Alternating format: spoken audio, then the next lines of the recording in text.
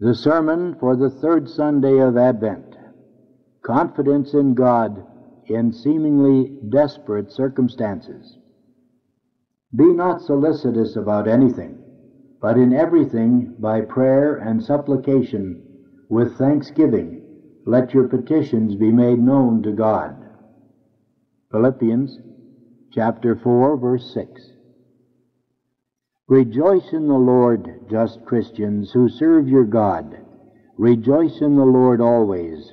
Again I say, rejoice. Such is the exhortation that St. Paul gives you in today's epistle. And why should you, children of God, be sorrowful? What can be wanting to you, who have an infinitely good and faithful Lord as your Father? Be not solicitous about anything, but in all your troubles and necessities fly to Him with confidence. Hope and trust in the Lord, and in the Lord alone, for He alone can and will help you. Think some, there is no more hope or confidence for me. My circumstances are desperate. Desperate? Then so much the better, for on that very account you can and must place your confidence all the more firmly in God and await His help. For just when we are in such evil plight that there seems to be, humanly speaking, no hope for us, then should our hope and confidence in God be all the firmer. But how can one hope when affairs are in a desperate condition? And how can one hope all the more that things will turn out well? Is that credible or possible? Hope is the expectation of some future good that is difficult to attain. But when the desired good seems unattainable, is it not more the object of despair than of reasonable hope? The farmer willingly works in the field and spares no labor or trouble as long as there is a prospect of a harvest.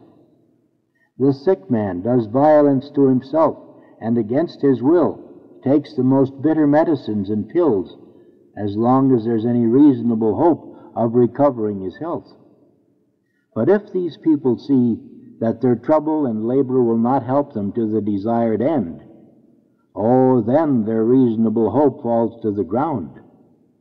The husbandman gives up his labor.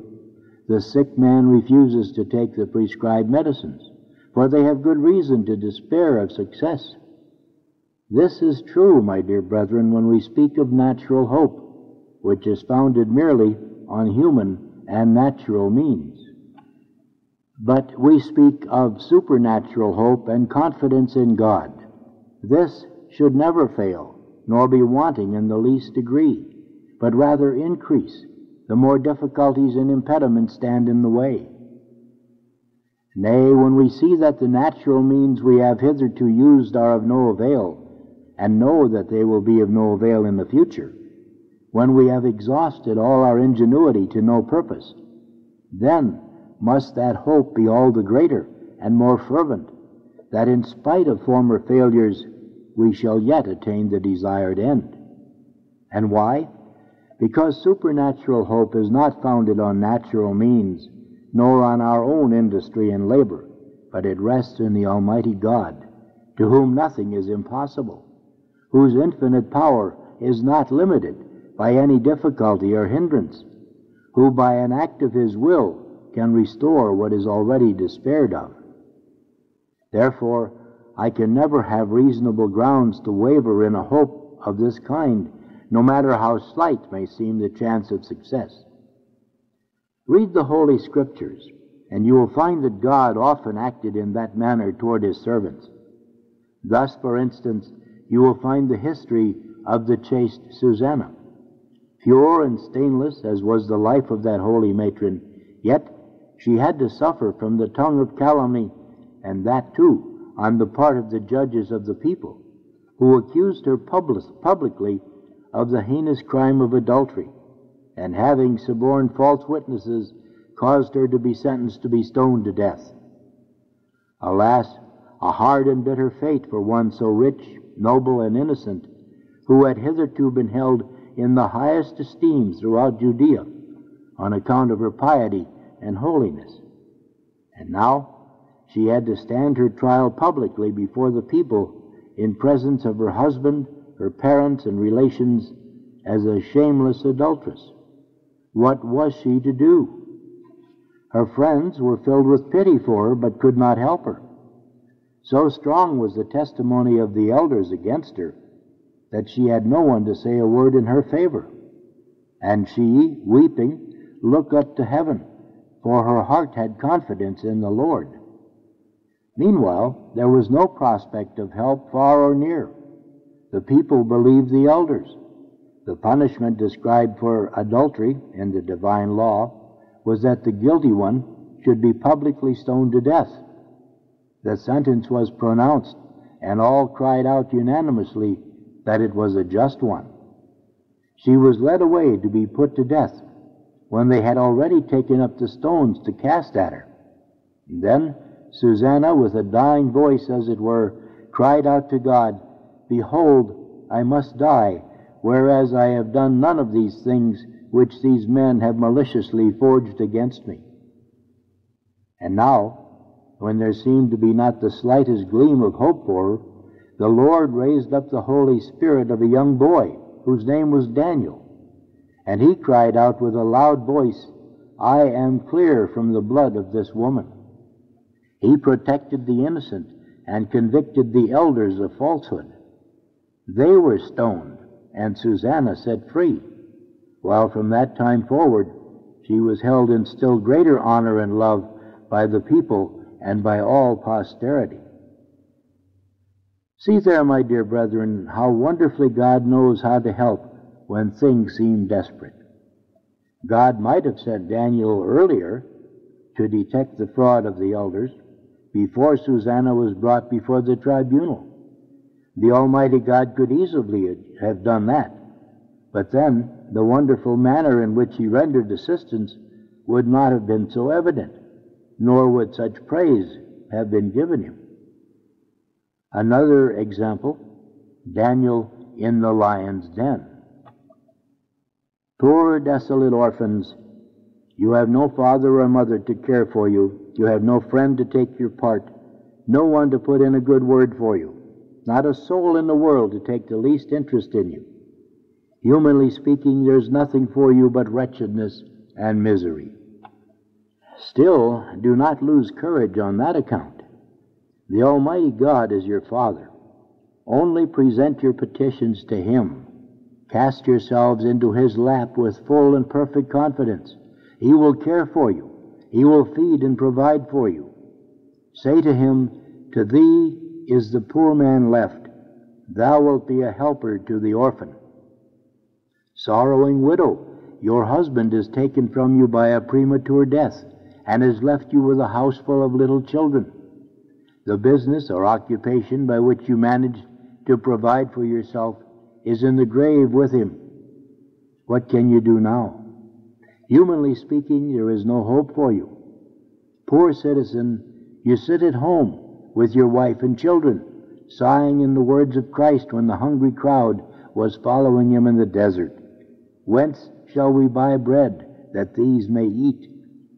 You work as hard as you can the whole day to try to earn enough to keep body and soul together, but it's only with great difficulty you succeed. What are you to do? Humanly speaking, your only hope is the beggar's staff. But for that very reason, none of you should lose heart. Only love your God and hope in Him. He is the Almighty Lord, who can make everything right in a moment. Those trials He sends you are simply intended to prove your hope and to see if it is firm and well-grounded. The Lord knows the best time for coming to your assistance and consolation. He says to you what Christ said to His mother at the marriage feast of Cana, when the wine failed, and she, through compassion, begged of Him to help. "My hour is not yet come. It is not yet time for me to help you, but it will come if you only continue to trust in me." If we only had that firm faith and trust in God, we should be almighty, as St. Bernard does not hesitate to say, God makes those who hope in him almighty.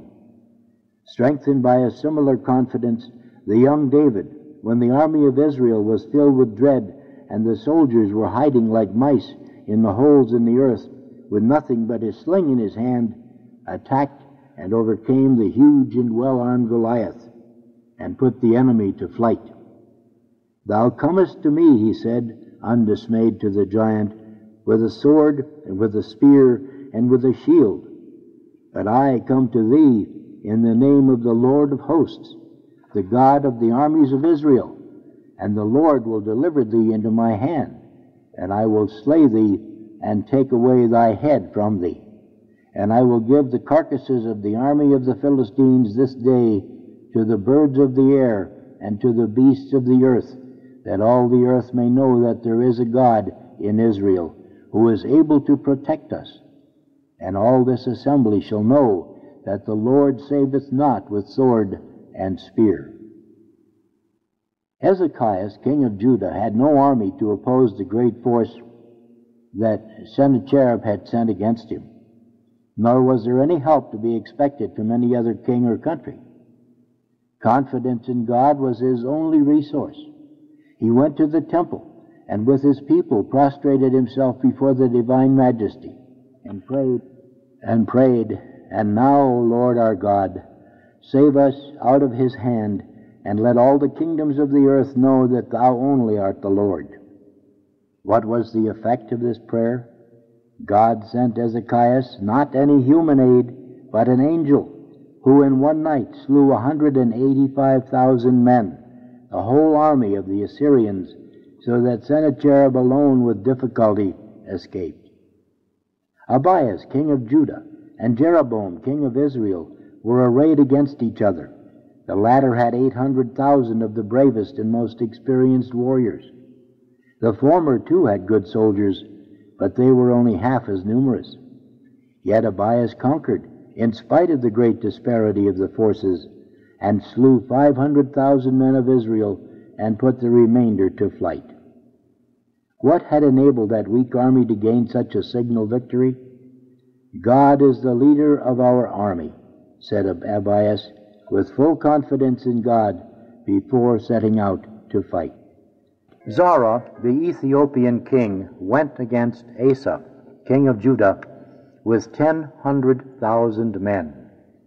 Asa had only 580,000 to oppose him, and yet he gained a complete victory.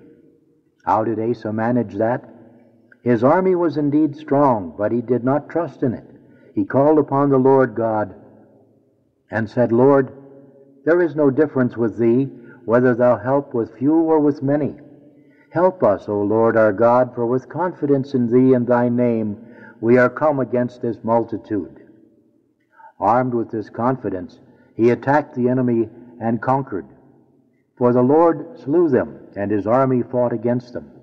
Strengthened with a similar confidence, Judith, a weak woman, slew Holofernes and put his army to flight, when all the citizens of Bethulia were downcast and despairing.